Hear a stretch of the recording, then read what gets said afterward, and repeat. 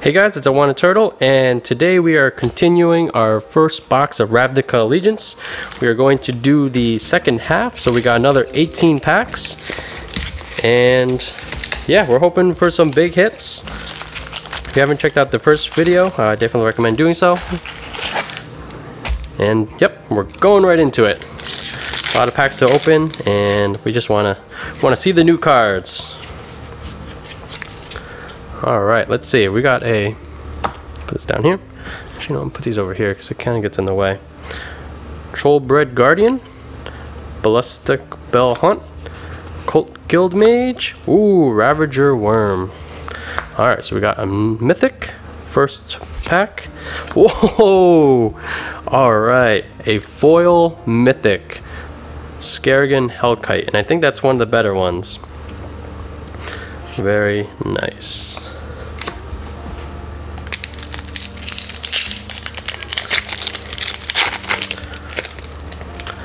Yeah, it looks like Skerrigan is like a close to a $10 card before being a foil. So that one should be, that's quite a hit. Definitely very strong. Very strong first pack. Ooh, light up stage, nice. Clan Guild Mage, and then Bedevil. All right, this is a very good start.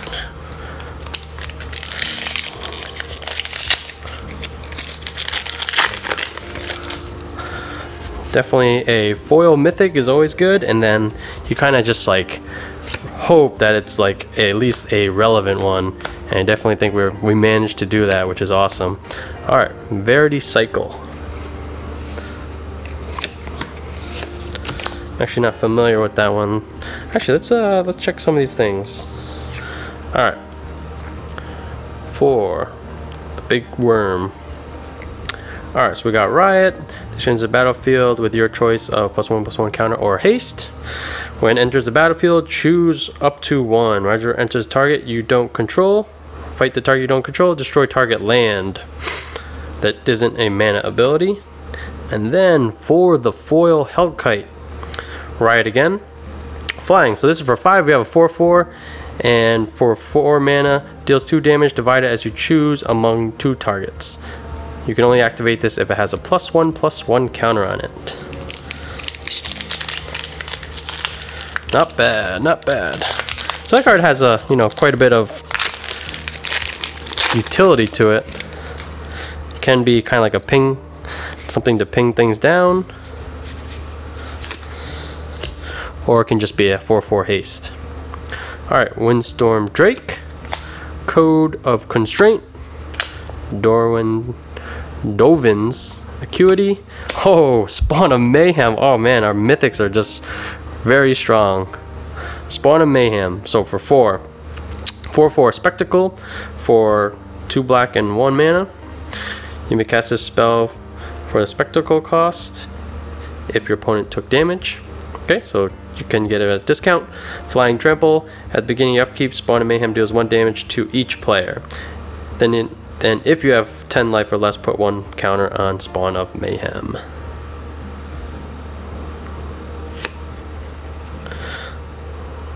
Put it over there. Alright, we're getting quite a bit of foils. Alright. Foil common. Not sure where to put all the cards.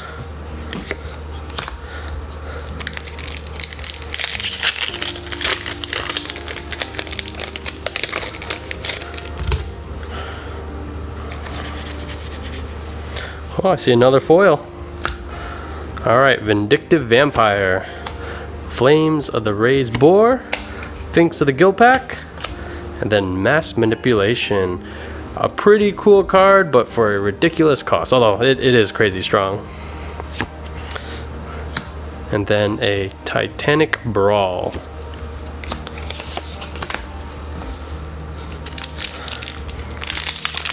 And whenever in between packs, I just keep looking at the Skerrigan Hellkite. Such a good pull.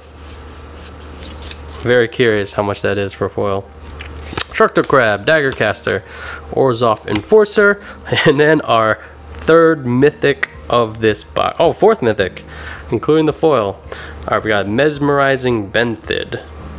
So it is a octopus. Alright, when this enters the battlefield, create 2/0/2 blue illusion creatures. Whenever it blocks, that creature doesn't untap during its opponent's next turn. Has hexproof as long as you control illusion, and it's 4/5. That does not sound that good.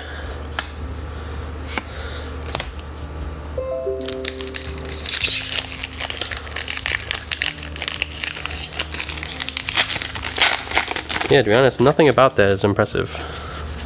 Other than it has a lot of words of disappointment. Alright, Gate Colossus. Clear the stage. I hope that card's actually not. Turns out that card's amazing. So we do have another Terramander, which is nice, and then Hero of Precinct 1. So for 2/2 for 2, whenever you cast a multicolored, create a 1/1 white human creature token. That actually doesn't sound too bad. If you have all multicolor spells. Although they're only like 1/1s. If you were to compare it to like Pyromancer or something. Alright, so foil. Pontiff, Pitiless Pontiff, Azorius Skyguard, Resolute Watchdog, and then Deputy Detention. Yes, actually this was one of the cards I was pretty excited about. It's kind of like the Fiend Hunter, but it can do more. Oh man, a lot of foils. Spike Wheel Acrobat. Let's see, foils over here. And we do have the Deputy of Detention. Art's pretty cool too.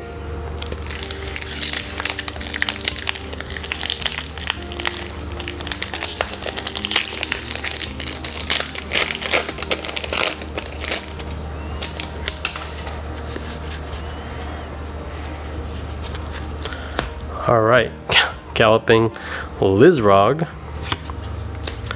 Wilderness Reclamation, Cry of the Carnarium, and then our next dual land, or the rare land, so we got the green-blue Breeding Pool. Looks like that is one of the better ones.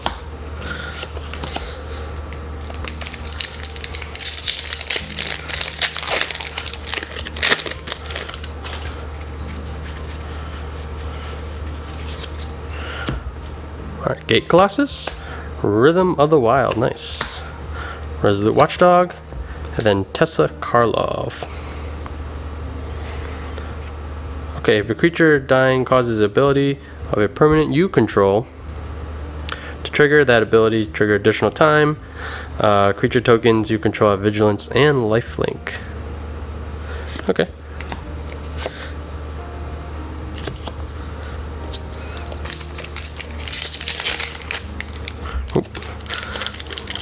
Watch that opening of that pack. Okay, Depose, Deploy, Vindictive Vampire, Forbidding Spirits, Rampage of the Clans. Alright, for 4, destroy all artifacts and enchantments. For each permanent destroyed this way, its controller creates a 3/3 Centaur. Interesting, so it's like a something like Mass Beast Within, but for artifacts and enchantments. I wonder if that could have some interesting uses. And it's at instant speed too, so if you just kind of like have some what feels like, you know, non-threatening artifacts or enchantments, and then boom, a bunch of 3/3s attacking next turn. Feels like it's one of those strategies that sounds pretty cool, but then whether how viable it is, completely different story. Ooh. Absorb, nice.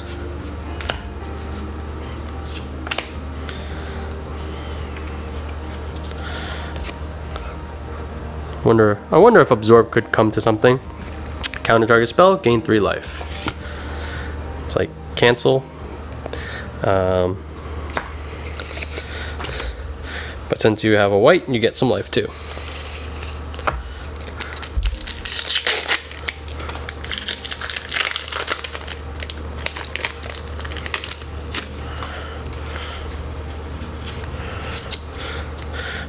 Okay, we got the Screaming Shield, Windstorm Drake, Forbidding Spirit, and then the Mad-Eye Reveler. Pretty cool.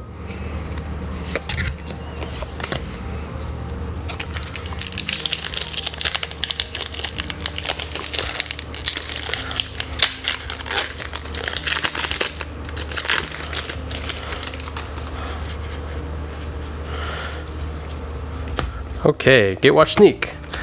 Zerta Goblin. Sky Tether. Ooh, yes. I'm not sure if this card like is how it's doing, but I do really like the idea of this card. So for 4, you got 4/4 flyer, and basically at the beginning of upkeep you scry 1. You reveal this card at the beginning and from your opening hand. If you do scry 3, which is, I guess that's actually pretty cool, but you know, I feel like it's the passive effect that I like the idea of much more. And for 4/4 flyer, I feel like that's not like overly expensive. Gyre Engineer, Tower Defense, Collision and Colossus, then End Raise Forerunners.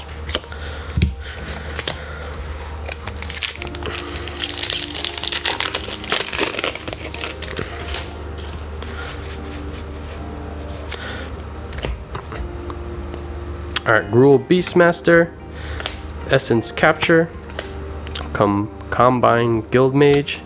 Oh yes, Biogenic Ooze. Very cool. Alright, so for 5, we got a 2/2. When Biogenic Ooze enters the battlefield, create another 2/2 creature token. At the beginning of your end step, put +1/+1 counter on each ooze you control, and you can create more oozes for 4. I feel like I always had a soft spot for ooze. Some of the cards, I just love the idea of creating lots of tokens, and I feel like that's basically what ooze tries to do always.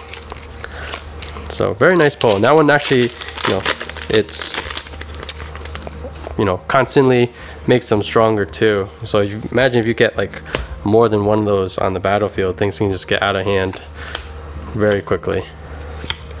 All right, so we got the Mythic Biomancer. Ooh, this was a very strong half box, I have to say. Very happy with the results. However, we are at our last pack for the booster box. So we got the Rakdos Firewheeler. This is, I think that's the first one we got that. Eyes Everywhere. Wall of Lost Thought. And then the Smothering Tithe. Very strange art. Whenever opponent draws a card, that player may pay 2. If the player doesn't, create a colorless treasure token, or you can sacrifice it for 1 mana.